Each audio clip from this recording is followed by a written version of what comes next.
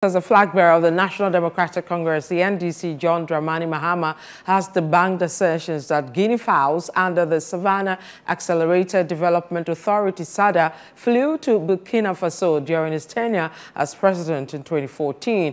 Now, during a media engagement in Bolgatanga on Wednesday, the former president blamed the media for the widespread publication. ChannelOne News' Akosi Otre has more.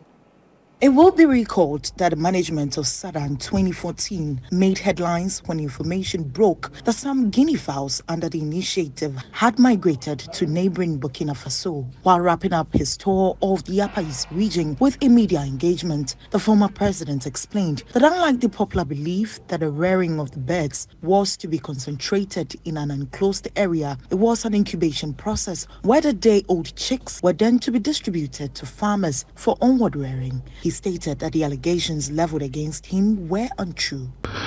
Unfortunately, the project ran into issues. The media criticized it, and they came and said the Guinea fowls had flown to Burkina Faso.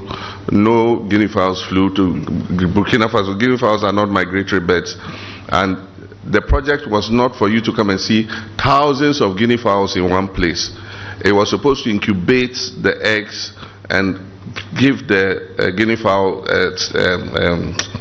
day-old chicks to the farmers. And so somebody came and asked, he says he asked the watchman, where are the Guinea fowls? And the watchman said, oh, they go Burkina Faso, they go come rainy season, they go come back. The NDC flag bearer, while answering questions on the plans for the Poalugu multipurpose dam, mentioned the persons involved in the financial loss will be held accountable. We have rather lost money because almost $12 million was paid for no work done. You go to the site, there's absolutely nothing there. And so somebody has caused financial loss to the state and must be held to account to come and answer what happened. The 2024 flag bearer further pledged to work to resolve the strained relationship between Ghana and Burkina Faso if elected. The flag bearer, together with his team, is set to move to the northeast region to continue the campaign.